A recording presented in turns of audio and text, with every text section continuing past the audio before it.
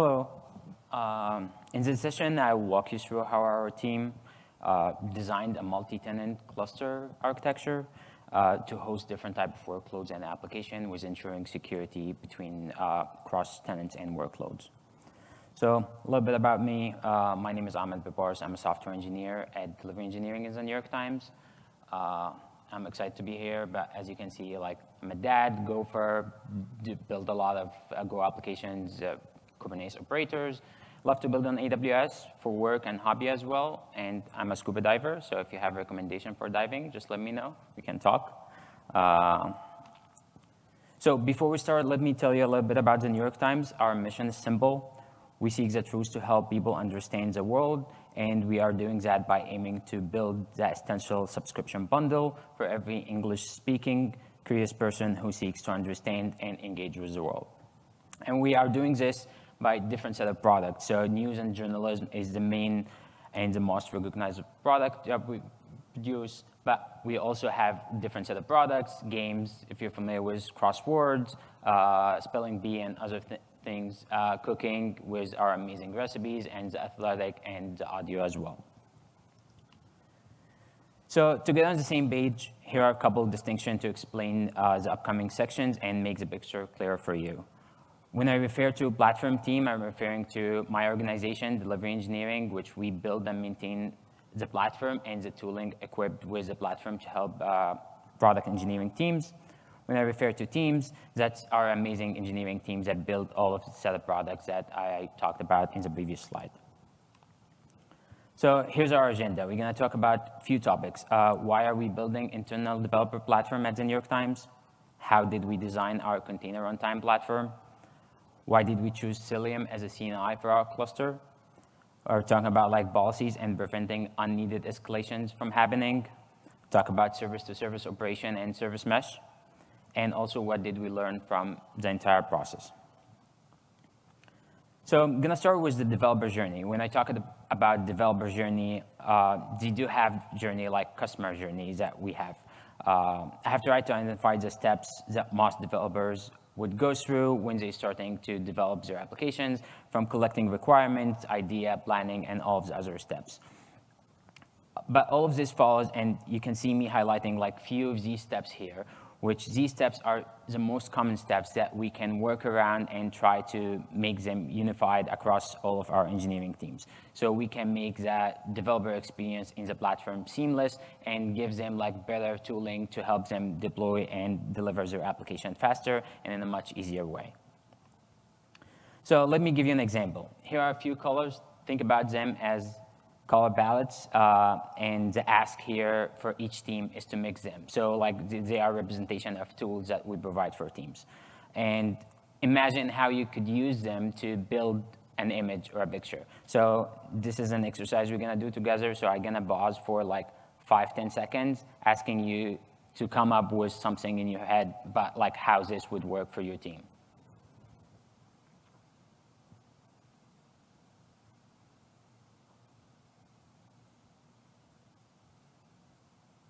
Okay, I know it's awkward. So we'll go through with it. So here we go. So you can see, these are different mixes of the same colors.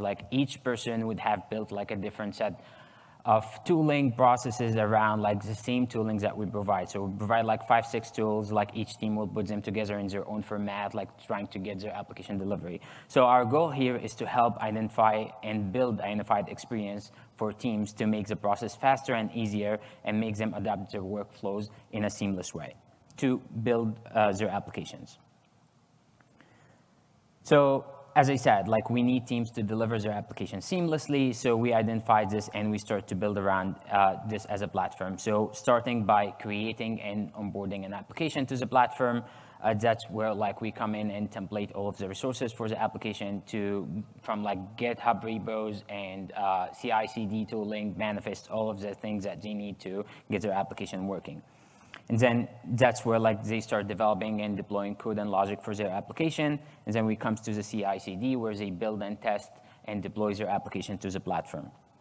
We also provide, that's where the main talk is gonna be about, or the run environment where the clusters and all of the configuration related to the runtime environment, which is built on EKS on AWS. And then we have another beast for the routing, how application traffic is being routed between their services and users and other applications as well in the same place. But we also provide like a set and tool set of observability and way to collect telemetry from their application across the entire stack of the platform. So that's the developer journeys that we are looking for to create in the organization. So now, I talked about why are we building the internal developer platform. Let me talk about the runtime setups that we have. So we experimented with different setup for our cloud accounts in the organization to build the environment on. And as you can see here, that we came up at the end with a multi-account architecture because it allows us to do like a few things. First, like group workloads with common business purposes. If we need like and have isolation between like specific business units, between development, between production, and other things. But also like promote innovation. So like isolation between development and production account have to be separated. Limit the scope of impact, have security, guardrails, all of the things that we need to have for our development and building the platform. But as well, we could provide a lot of cost allocation for all of these accounts to provide us with like forecast and budgeting for the entire platform. So when it comes to building Kubernetes cluster, there's a dilemma because usually platform teams goes between like, should I build a multi-single tenant cluster for my tenants? Like each tenant would get their own clusters, or should I go with like a multi-tenant cluster? On one hand, having separate cluster for each team provide more control and isolation for that specific team, gives them like all of that necessary and functionalities that they might want. But it also comes with cost of like operational overhead, and like they have to manage all of this. And when you manage it for them, like you can't very like couple the resources together. On the other hand, opting for a multi-tenant cluster can offer great resource utilization, simplified management, more agility in terms of like how you deploy your application and all of the tool stack. But you have a problem with like the soft tenancy part where like everything isn't the one in one place. Ultimately, the decision to choose between multi-single tenant clusters or multi-tenant cluster depend on various factors that I want to walk you through how like we put our factors and design consideration for that.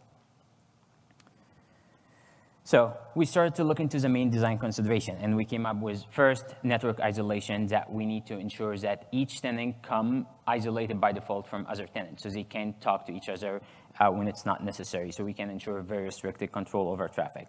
But then we have to come with like a framework for like rule-based access control. So when a tenant get access to the clusters, they can't like go accidentally delete other people's stuff or like mess with it accidentally.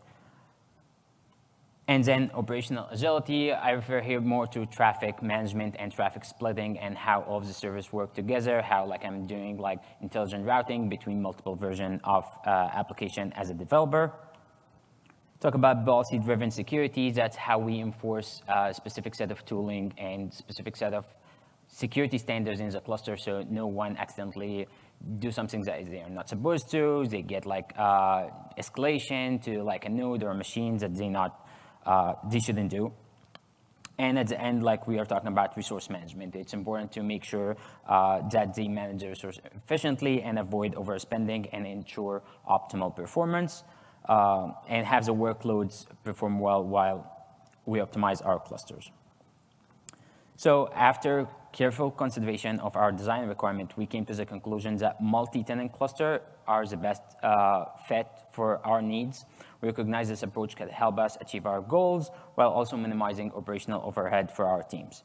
And to support this approach, we created runtime environment that could be distributed across multiple regions to ensure failover and disaster recovery. Additionally, we connected these clusters to team cloud accounts, allowing them to expand just the use of compute to other resources as well. And it's important to note that there's no one size fits all, like this fitted our use case and our design requirement, but it could be very hard to fit into another organization. And from here to this is basically like a diagram on AWS EKS specifically that shows that we are choosing 2 regions, and you can see like in these 2 regions, we have multiple availability zone for each region, and that's where like we have high availability and like all clusters are connected together. I'm gonna talk about this when talked in the service mesh, but we also can see like this account in specific shared environment, it's connected to other accounts as well. So like tenants can expand and call other resources in their account, so we don't have to manage this for them. And we have like multiple environment, like this is replicated across multiple environment when we need, development, staging, production, other environment as well. And we manage the entire stack on EKS in my team. So if we want to ensure network isolation and multi-tenancy in our Kubernetes cluster, we need to carefully select network components that will allow us to do that. And that's where we started looking into different CNIs as options, and like Cilium was the one we decided on. Because before I talk about Cilium specifically, Cilium fits in a CNI. What is a CNI? So it's a container network interface, just a framework that dynamically configure networking resources, give you all of the sets between like Kubernetes and the pods itself to do IBAM and all of the resources needed when you try to allocate IB for your specific pod. And like there are different methods and how this can be done. It could be done in overlay mode. It can be done in different other modes. So why Cilium specifically? If you're familiar with like IB tables, like most of like the CNIs use IB table for routing. So Cilium is abandoning this approach and using eBPF at this point. And using eBP filter for routing means shifting filtering tasks to the kernel space, which shows impressive gains in performance and promised originally. And like you can see, there's a link down there about like the benchmarks that been done by third party. So another consideration in the network isolation, we need to ensure that you can't talk, a service by default can't talk to another service. So we have a couple of things that we can use in the Cilium space, which is extension of the Kubernetes API, like the Cilium network policy. At first, that's where like we can say, okay, this namespace can talk to any other namespace. That's where we isolate namespaces. And it provides like different type of policies from L3, L4, L7 capabilities, and DNS-based as well. The other thing is like the policy enforcement mode. There are 2 modes. The default mode is good fit for most of the use cases. So with no initial restriction, but as soon as something is allowed, the rest is restricted. And the other policy enforcement mode, which always mode, that's helpful for environments with tighter security requirement. But we also can have cluster-wide network policies. That's where like you just like apply a single policy across all cluster, and that will ignore all of the network policy in the namespace. So that's more for a platform specific. Observability is very important to us, and that's where Hubble from Cilium comes handy and like give you like a better understanding of like how the services are communicating with each other. From like a UI perspective, you can see like this is a screenshot that I took from one of the sandbox clusters that we have. But it's not just like a UI, it's also like you can see rich network flows that are happening in Cilium, and then you can export them and you can start look what's really happening between each service. On the other hand, there are set of metrics out of the box that you can see here between like endpoints, how many endpoints created in the cluster, also like things like drops, egress packets dropped, and like allowed, and a lot of other things. So let's talk about our Cilium setup. So we're using Terraform to provision our clusters. And because we are in EKS, like clusters comes with VPC CNI and kubeproxy, so we need a process to remove them, and we also need to configure the CNI, and then we're gonna install Cilium via Helm. We can do that manually, but like the idea here in that piece of code from Terraform is like we can expand on how we organize this for each cluster. So in this scenario, I'll walk you through how like this provisioner will like call a script that will just like remove all of the necessary pieces that we don't want and install Cilium at this point. So first portion, we're gonna start removing the AWS node. AWS node is the VPC CNI that comes along with EKS. And then we're gonna remove the kubeproxy because we're gonna depend on Cilium to route all of the traffic at this point of time. And then we're gonna apply the CNI configuration. And you can see here, like there are specific tags that we are applying. I'm gonna talk about in a second for the CNI mode, which like tags, which subnets to use, and like also which interface to start with. And then talking about like the masquerading config and other things. And at the last portion of it, that's where like we just install Cilium. So I mentioned the CNI mode. And then like I want to talk about how buds acquiring IBs. So in the AWS space, we need all buds to route to each other. Like the policy will handle like which bud that can connect or communicate with another service in that particular scenario. But in this use case, we're talking about like two private subnets, one for the node that you can see the IB here in the 10 space, which like an ENI attached to the agent itself that will be able to provision IB in that space. And then we have another subnet, which is mainly for buds where like they have multiple interfaces.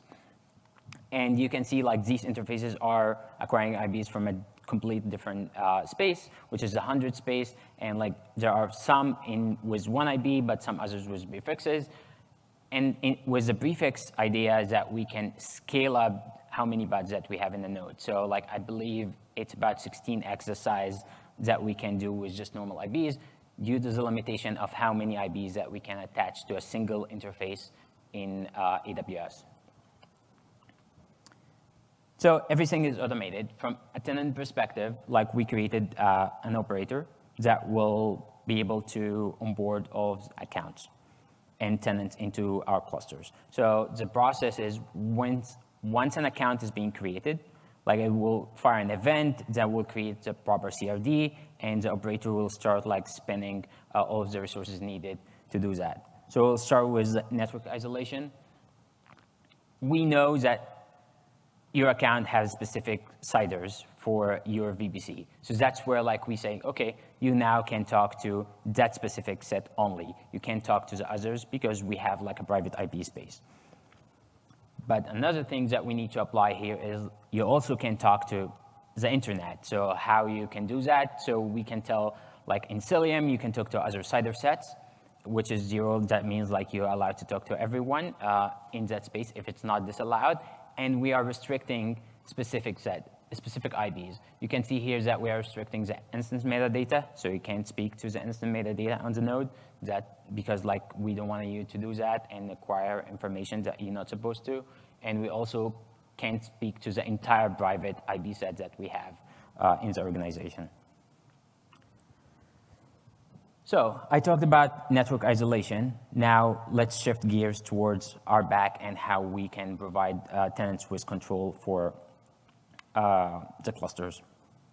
So just quickly, Kubernetes RBAC mechanisms are simple. Like you are familiar already with like have a namespace, there's a role binding, and there's roles, and you can have like cluster roles that attach to a role binding that give a user access to a specific set of namespace or specific resource and actions that they can do inside the cluster. And this is a simple tenant RBAC example that we have. So we are talking about like specific ABI groups. We're talking about specific verbs, get, list, watch, update, delete, that based on resources. We're talking about config map endpoints, as well as like we are using here cluster role and role binding. So we have like a single cluster role that applied in the entire cluster. And for each tenant, we give them a role binding into the space that automatically created for them. So they can now manage all the resources they need inside the cluster. But here's the problem. Verb and resources are not enough because you can basically do a lot of things, but there are things and scenarios that we cannot work with. For example, like how we can ensure all buds have limits and requests in their manifests, or how if we give tenants access to deploy services, how we can tell them like you can deploy all the services you need except load balancing ones. But security policies also are not enough. So I will go back to the Kubernetes API flow, trying to get to how we can implement this beyond RBAC. So we're talking about API handler. Basically, like request comes in. There's like different components in Kubernetes that handle this, authentication and authorization. Authentication is one of the modules already comes with Kubernetes that provide, like, analyze the request, see like what credentials you have to allow it, authorization, see if you are applicable to do the actions that specified in the request. And then there's like admission control, or like have mutation admission control, where like can allow you to mutate your request, so I can add specific things to your request. Then the validation, and then at the end you write to a persistent data store. So we can see like where Kubernetes API flow works. So what we can do is something simple. We can start writing a lot of validation webhooks. Like, okay, cool, let's start build a ton of them for each single thing that we need. It's basically that we can extend that and say, hey, for create buds, just call this service and make sure you pass the request by. And if we don't want to allow this, just don't allow it. And it's simple, which that's dynamic admission control. The problem is that is not scalable. Like, we're going to start like write a lot of validation rules, and that's something that we don't want to maintain on the long term. Also, it can get complex if you have like multiple validation webhooks, because like every single request will have to pass through them. So where in the open source world, something that we could use. So we started to look into solutions, and Gatekeeper was one of them. So what's Gatekeeper? OPA Gatekeeper is a serialized implementation of OPA, which is Open Policy Agent, provides integration with Kubernetes. And basically, they come like with all the mutation and validation admission controls that we need, and they also have Rego.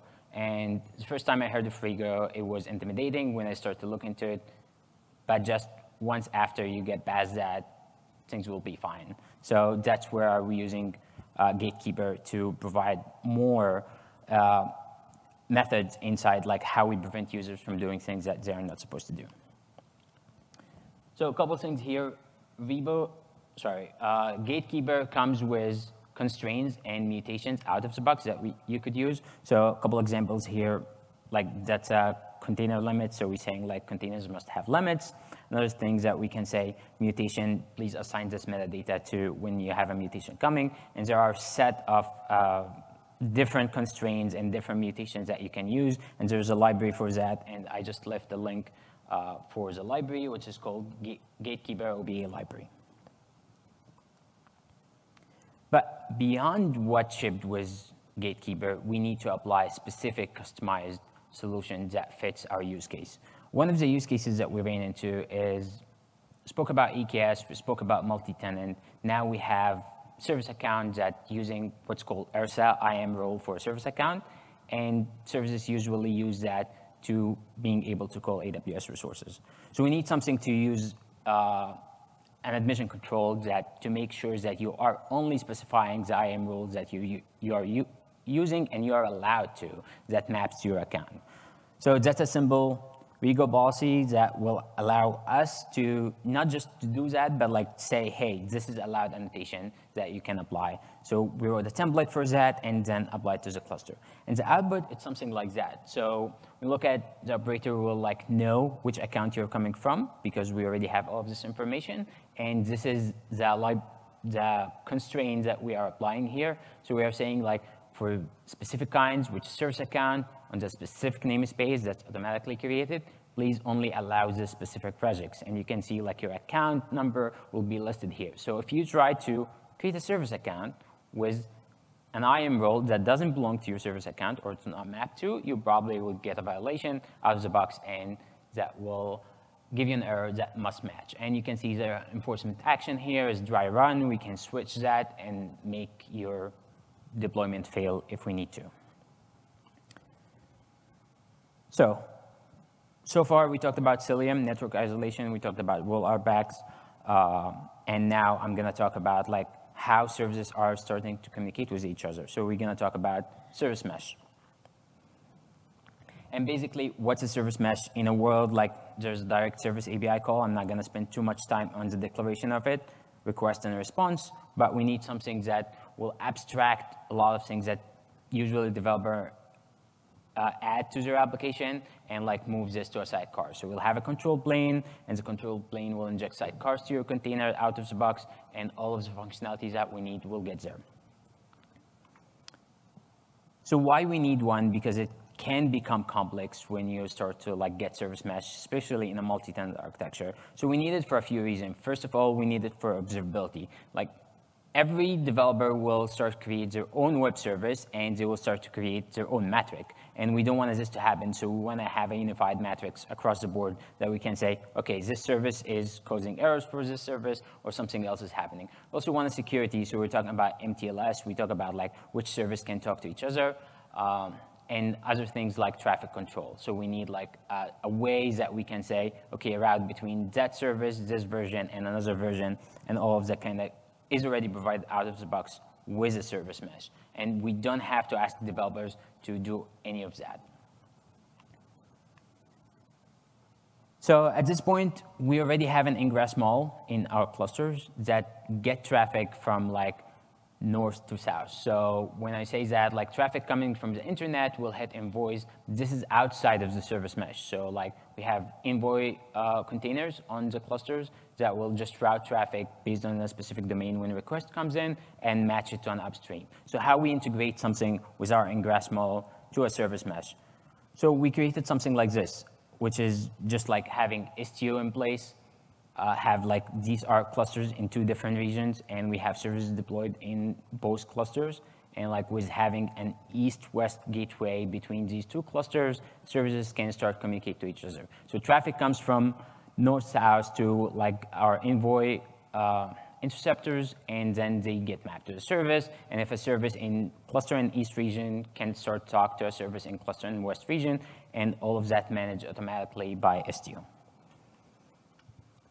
So in a multi-tenant setup, we have the same concept of like having an Istio gateway per namespace, per tenant. So that's where like Envoy start to create like these CRDs for us through our operator, which is something we done like this. So the operator will start like create an internal, we have already set up the load balancers and everything that we need from a gateway perspective.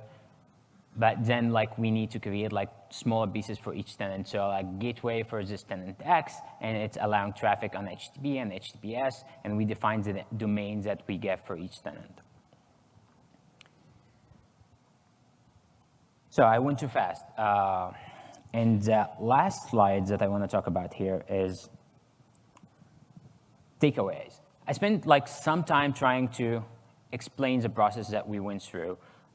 And there are like a lot of takeaways that we can like talk about, like things like open source is great. Like we are, I already described like 3 components that we're using in our clusters that are already open source, like between Istio, between Gatekeeper, between other things.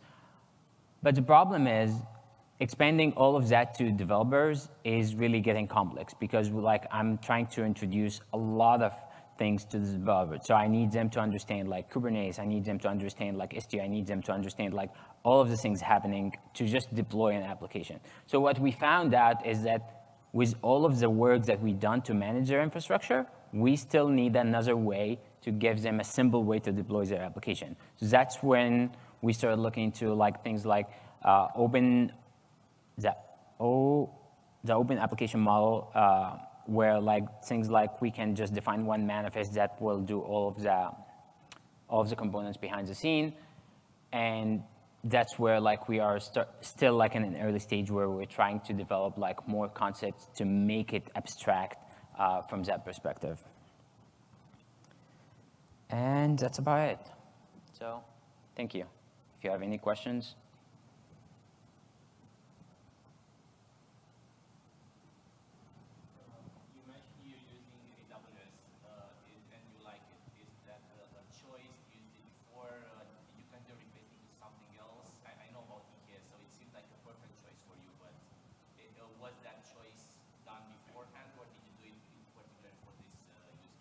Okay, so the question was like, we use AWS, like did we choose AWS before we started the project or we used it after? Like we already chose to use AWS, we use different cloud providers as well, but for that specific project, we decided to work on AWS for the nature of like how other things are deployed into our cloud specifically. So EKS seems to be a fit, but like all I'm describing here is just a platform. We can like take the same platform and have it in another. Yeah, so like the only B is that it might be specific, like how our cloud accounts are being set up. But like other than that, you can like we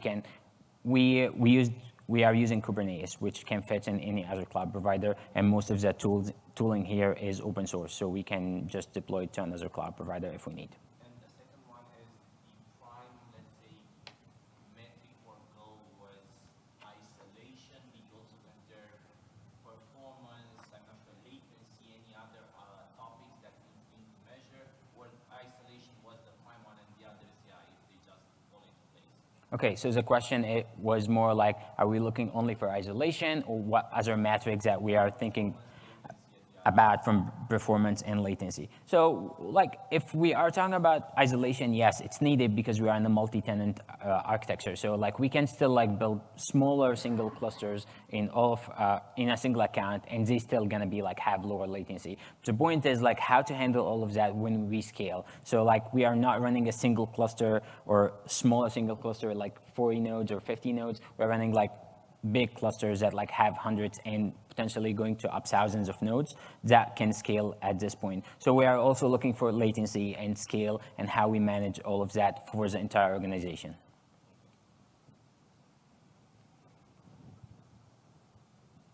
Sure. You kind of just described that you use Cilium and then remove the neighbors node and include proxy.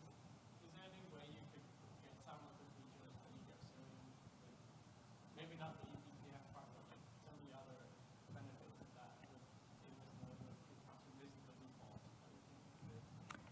So yes, at the point that when we start, so the question was like, we are using Cilium, but can we get the same features or some of the benefits that Cilium provides with the original things that deployed with EKS? So when we started like working with the project, like AWS CNI wasn't providing like a network policy that we can apply to isolate namespace. I believe they start to look into that, and that's something they start to implement at this point.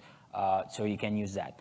But if we are talking about like scaling performance, observability, all of the other components that we needed, Cilium fitted, and IB tables from like benchmarks showed that it's a little bit less. So if we can do it once, that's why we chose Cilium. But there are other CNIs that you can use, especially like the VBC CNIs, there's Calico, there's other things that use similar approaches, maybe eBPF, maybe not, but they can provide some other metrics as well.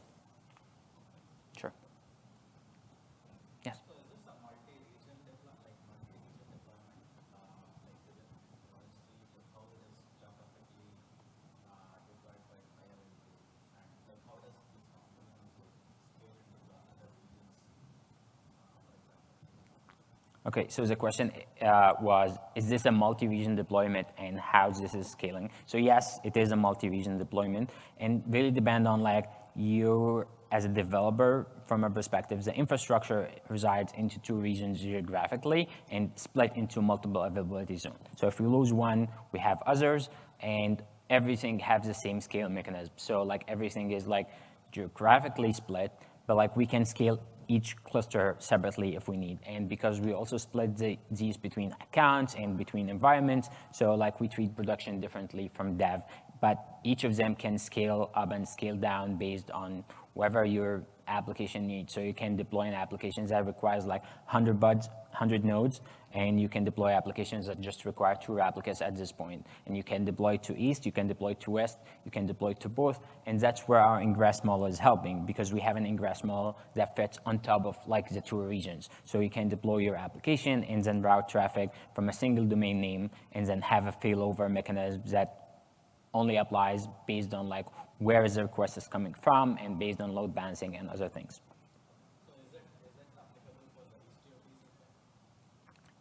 Sorry, can you repeat the question? Is it same for the Istio as well, the service mesh piece, the multi-region one? So the question is it the same for Istio? Yes, it is. So there's a north-south where like traffic comes in, but there's an east and west. That's where other load balancers come between each cluster. So like any bot inside or any application inside the east region can talk to another application in the west region, and this is automatically comes connected. So like they are discoverable, and like For example, like I was looking into it recently, if you try to get endpoints on a specific application, you will see like the internal IP address for your specific bot, but you're also gonna see like more IP addresses for the load balancers that traffic will start get exposed to.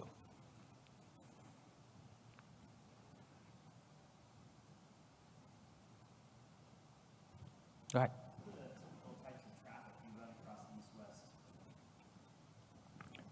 The question is, what is the typical type of traffic that we run between east-west?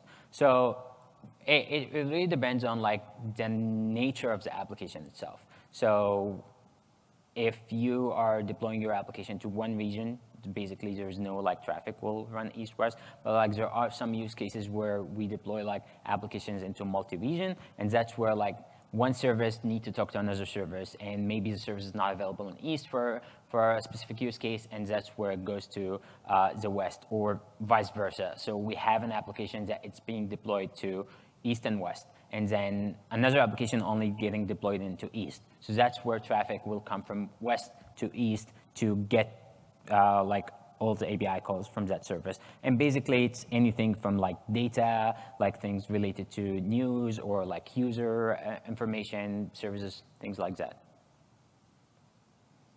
Single region failure exposure in some cases, but it makes sense to do it that way. Yeah, there are some applications that requires high availability if they are in a critical path that need to get deployed to multi-regions just to ensure like if we have a failure in one region, we have another region to fit. But not every application fits this requirement. So there are some applications we don't want to get into a complex situation. So we have seen different use cases where starts from like an application just like lives in one region and in one replica and just doesn't have any data stores. And then we have applications that like have hundreds of replicas with database replicated in multiple regions with like hot cache, with like everything that it's necessary if one region failed, that we can like go serve traffic from the other region. So that's active. And we also have situation where it's active passive, where like, okay, most of the traffic comes to the east region, everything served from there, but we have just another region on a standby.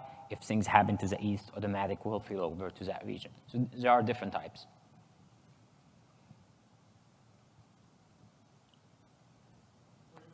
Considering New York has been around for a long time, probably a legacy system, single sign-on, what's your experience with, I mean, if you fire an employee, you have to make sure you shut them off right away everywhere, right? So what is your experience with that? Okay, so the question is, we've been for a long time. If we fire an employee, how like we, okay, so yeah, but like everything here is like basically single signed on.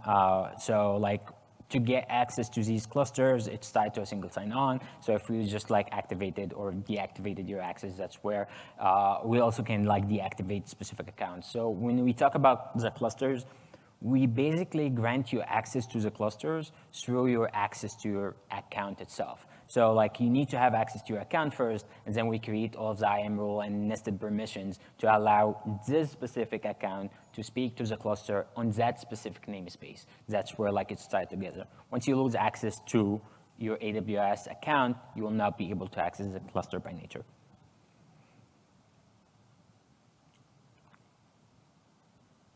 Any more questions?